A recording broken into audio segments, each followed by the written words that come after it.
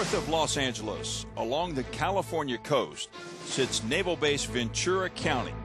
This command is comprised of two bases, Port Hueneme and Point Mugu, two Navy installations that are 7 miles apart. But tonight, they're getting ready for a fight, not on the battlefield, but in the ring. They play host to military boxers from the 4 services, duking it out in the Armed Forces Boxing Championship.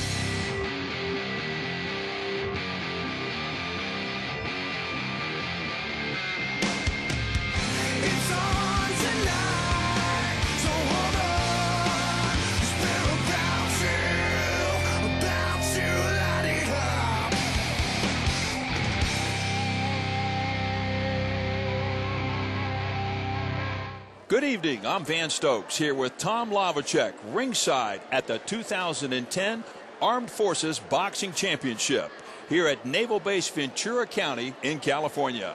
Tonight, boxers from 2 services battle it out for the gold medal and the title of Armed Forces Boxing Champion in the 141-pound weight class. Tonight, we'll have the highlights of the preliminary bouts plus all the action from the final. Now, Tom, you're a boxing official of long standing in Europe. Tell us about the rules that'll be in effect here today. We'll be using a computerized scoring system. 3 rounds of boxing consisting of 3 minutes of each round. That's both in the preliminaries and in the finals. Legal scoring blows. They're scored when the white part or the knuckle part of the glove forcefully strikes the head or body of their opponent. Fouls. The common fouls are slapping, holding and hitting, or pushing. The fouls lead to cautions, cautions lead to warnings, and 3 warnings result in a disqualification.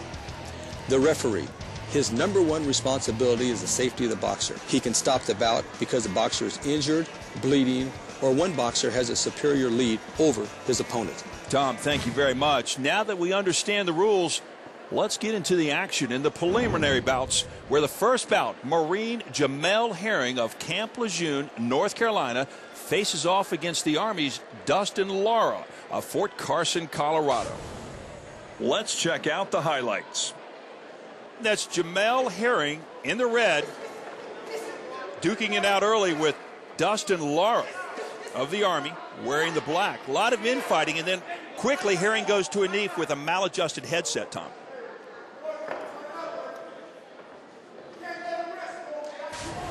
Once again, safety comes into play on that, and that's exactly why Herring decided to do that. Well, they're back at it now, out in the center of the ring.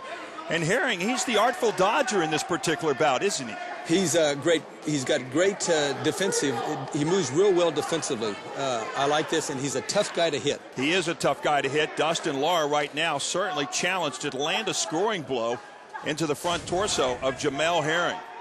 As we move ahead to under 30 seconds remaining in this bout. Once again, Jamel Herring won the first round 6-0. He won the second round 4-2, and looks like he's in control here in round 3. Lara's throwing a lot of punches, but again, they're being deflected or going off the arms and the hands of the Marine boxer. Well, Lara unable to score. So as this bout wound its way down, you found Jamel Herring on the winning end, 14-4. Tom, a pretty good bout by Jamel Herring. You're absolutely right. This is a great way to get started. We've got 2 boxers nationally ranked. Boxer #5 going against #5 in the nation in the lightweight 141-pound, light welterweight 141-pound weight class. So it's off to a good start. Off to a good start we are, and when we return, it's the Air Force against the Navy in the next preliminary bout. Which service will advance to the finals? Stick around. We'll find out next.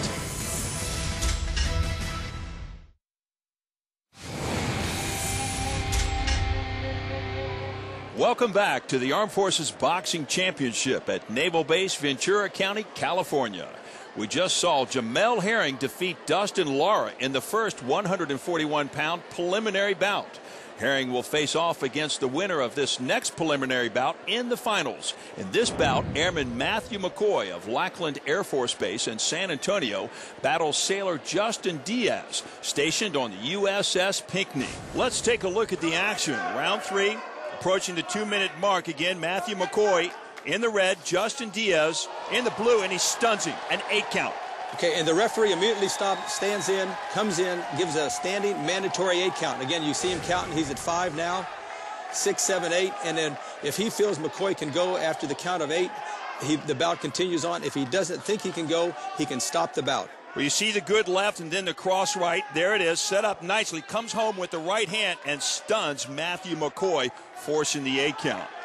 Give McCoy credit. He covers well, but Diaz finds a home with the left and the right again as we get under the 1-minute mark remaining in this bout.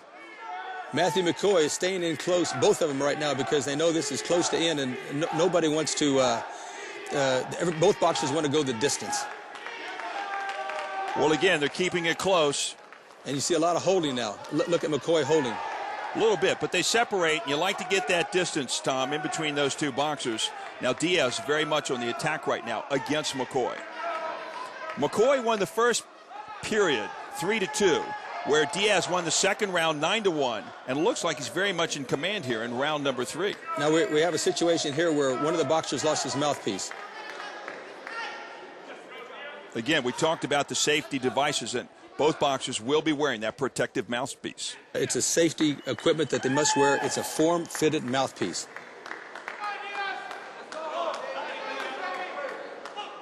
Well, Justin Diaz goes on to win this bout by the score of 21-7.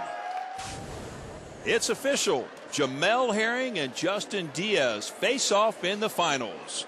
Let's take a closer look at our competitors in the championship bout. Our first finalist is a field electrician from Coram, New York. Marine Corporal Jamel Herring is now stationed at Camp Lejeune, North Carolina. He's 24 years old and has been boxing for 9 years. Here's more on how he has prepared for the championship bout.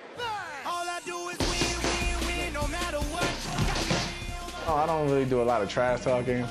My job is basically talking my fist. Boxing basically is a discipline sport.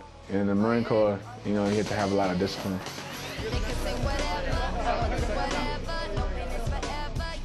I remember my first parent company, I had one of my corporals at the time. I was talking to him about what I used to do outside before I joined the Marine Corps. I told him one thing I used to do was boxing. And then he happened to mention that there was a boxing team actually in that location. We had, like I said, we have our days. When you fight through them, showing discipline, it makes you a better person in and outside of the ring. I just gotta stay busy. I can't stay in one spot because he basically, you know, flat-footed also, and he's gonna try to like corner you. So, but if I keep moving and working on my jab and straight punches, I'll surely, you know, feel like I'll get the win that way.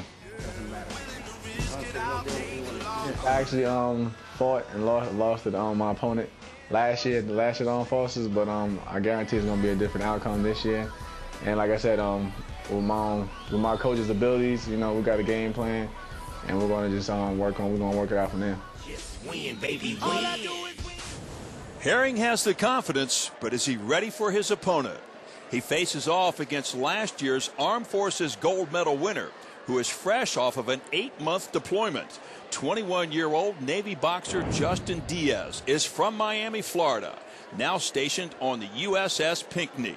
Here's more on how he trains and how he got his start in boxing.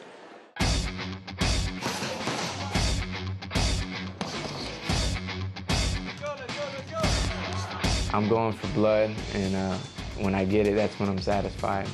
We get 2 months to get ready for this, and we're 2 months of solid training. I mean, 3 times a day, 2 hours each time, for 6 days a week. And you know, even on Sundays when we get our day off, we still run. When it's time to work, we really put in work. We work hard. We push ourselves to the limit.